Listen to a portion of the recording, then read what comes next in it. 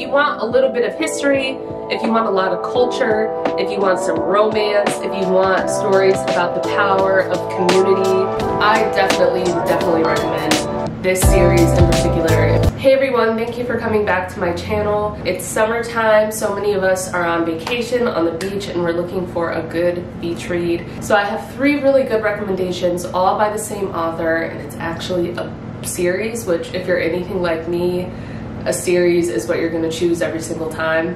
I have Sonny Hostin's summer series here, and I enjoyed all 3 of these books. They were so good. So we have Summer on the Bluffs, Summer on Sag Harbor, and Summer on Highland Beach. And if you're familiar with any of these places, the theme that you're probably noticing are historically Black beach communities. I initially actually picked up Summer on the Bluffs in Oak Bluffs because my family spends part of the summer there every summer. I literally read this book in like 2 days. It was so good. It was so fun to just lay out on the beach and read these books. So you probably know Sonny from The View. She's also a multi-platform journalist.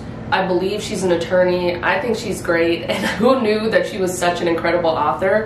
I'm not gonna give any spoilers. I like to just kind of give book vibes, but basically these stories are about a woman named Amma who buys a home in Oak Bluffs with her husband and their 3 goddaughters, Olivia, Perry, and Billy. And they go to this house every single summer. They grow up together, and Amma, who was one of the first Black women on Wall Street, is incredibly wealthy and is kind of a titan in the finance world, kind of brings all of these girls under her wing and loves them, and she's really a grandmother slash mother figure to all of these girls. But throughout this series, there are so many family secrets that really threaten to rip these 4 women apart. Summer on Sag Harbor and Summer on Highland Beach still in some way includes all of these women, but really we see Olivia's story in particular unfold in the last 2 books. The secrets come out,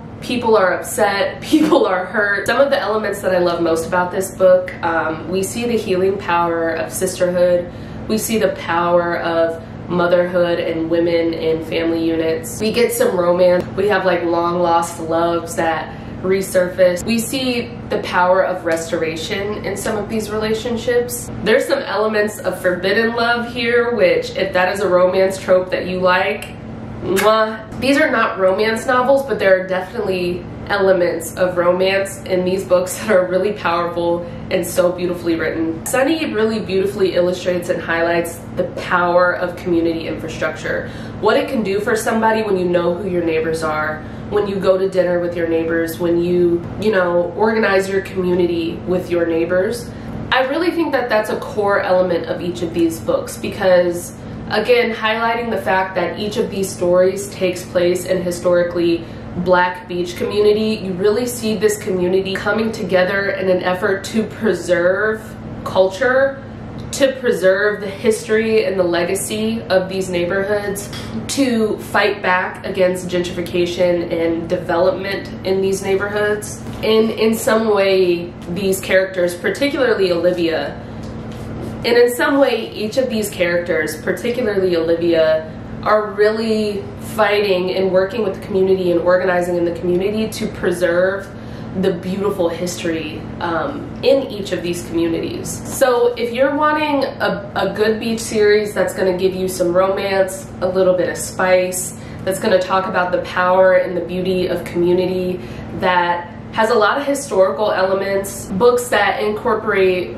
real social commentary that we're grappling with in our day-to-day lives, I definitely recommend this series in particular if you are looking for summer beach reads. I think that Sonny identified a really important gap in the market in terms of creating summer reads that feature Black characters and real Black communities. These stories are rich, they're fun, you will be pulled into these characters' lives. The thing that excites me about these series, and if you read all 3 you'll see what I mean, is that there is so much opportunity for continued storytelling that will feel incredibly new and original, but that still features these core characters. It's really rare to me. Sometimes when I finish a series, I'm like, okay, it's time for it to be done. But I don't feel that way about this. I'm like, I still have so many questions, and I still want to know so much about some of the introduced characters across this series, and I really hope that Sonny keeps writing. These books have become something that I've really come to look forward to. They've become a part of my summer routine, and I hope that you enjoy them as much as I did. But I'm curious to hear from you all. What are some of your favorite beach reads? What are some recommendations that you have for me? But I'll be back, and thank you so much again for coming to my channel, and yeah.